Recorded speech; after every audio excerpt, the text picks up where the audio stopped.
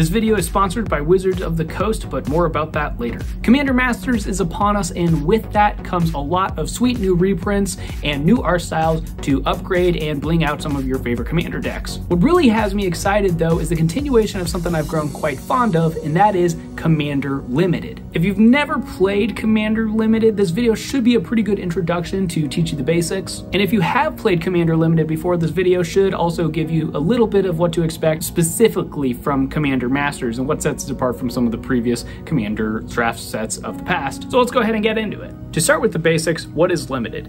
Limited is when you open Magic booster packs and build decks with the cards you pulled. The two main options for Limited are Sealed and Draft. Sealed is much more simple than Draft. Just take 6 packs, open them up, and make the best deck you can with what you open. In Draft, it's a little more complicated. Each player starts with 3 boosters, then opens one at a time. Choose a card from the pack, then pass it to the next player. Repeat the process until all the cards have been chosen. Then open the next booster and repeat the process, this time passing the pack the other way around. Do this again for the last booster. With the cards you now have, you'll build a deck. And don't worry about basic lands, they'll be provided.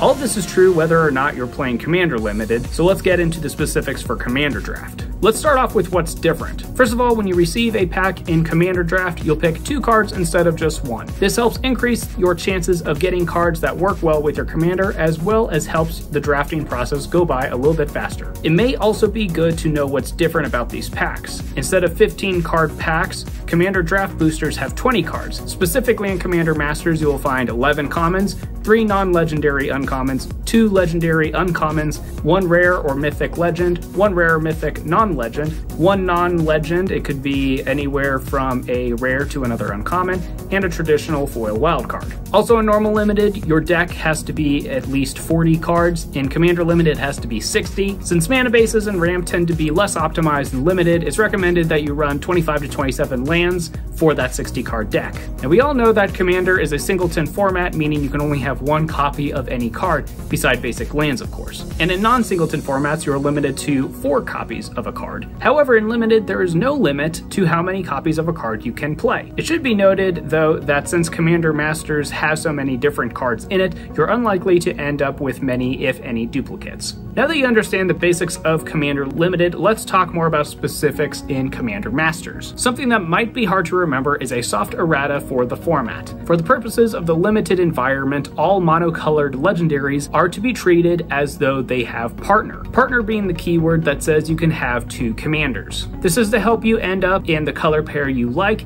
and try other synergies. However, this is not to be confused for outside of Commander Masters Limited. These cards still don't actually have partner. Like in other draft environments, each 2-color pair in Commander Masters has an archetype that you can try building around, so let's go over those real quick. The blue-white archetype is all about having a lot of artifacts. The blue-black archetype is a graveyard deck with some reanimator and flashbacks themes. Black-red returns to its classic sacrifice theme. Green-red is a creature deck that cares specifically about creatures with high power. Green-white is also a creature deck, but it will grow its creatures with counters over time. White-black is also a sacrifice deck, but it's focused on tokens. Black-green is also a token archetype, but it's slower paced and has a sapling tribal sub-theme. Green-blue is once again focused on the tried and true ramp strategy. Continued with tried and true strategies, blue-red is for spell slinger, and finally red-white is for the equipments. So what are some other tips that I think might be helpful? In draft specifically, it's probably smart to pick a couple legends early on, then kind of settle before you get to the next pack. This helps make sure that you're actually grabbing cards that are going to be working with your commander, and not just grabbing the best card you see left in the pack.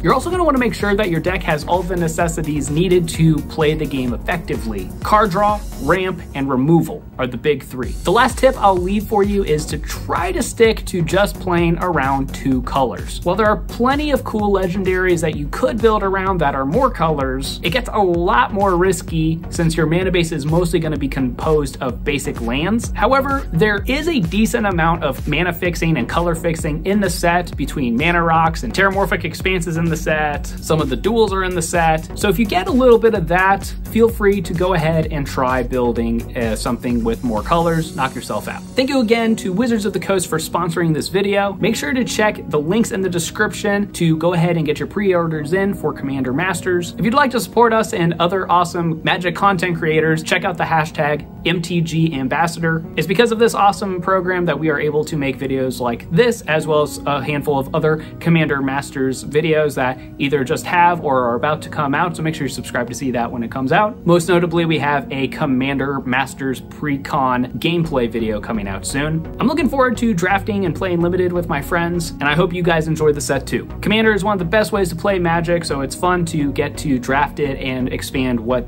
Commander really is and what it can be. I'll see you guys next time.